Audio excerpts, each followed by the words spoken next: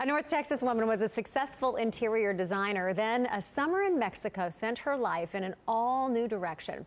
Teresa Frassini brings us the story of a woman who mustered up the courage to make a change.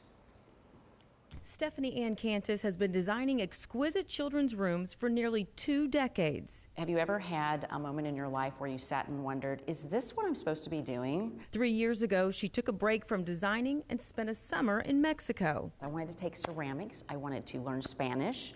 I wanted to do sculpture and really find my artisan self. I remember the professor actually says, You're doing all these little sculptures, you're making these little things.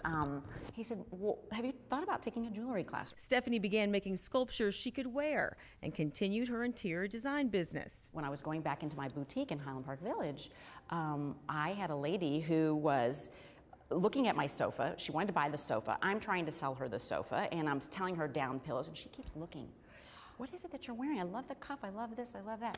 And I said, oh no, this is just a hobby. This is not for sale, but the sofa, And so she says, I do not want to look at that sofa anymore. Stephanie Kantis, what is it that you're wearing? I want to buy all that. I'll write you a check for the same amount. So she closed the doors on Stephanie Ann and launched the Stephanie Kantis jewelry collection. I think my pieces are Queen Elizabeth I meets Chanel.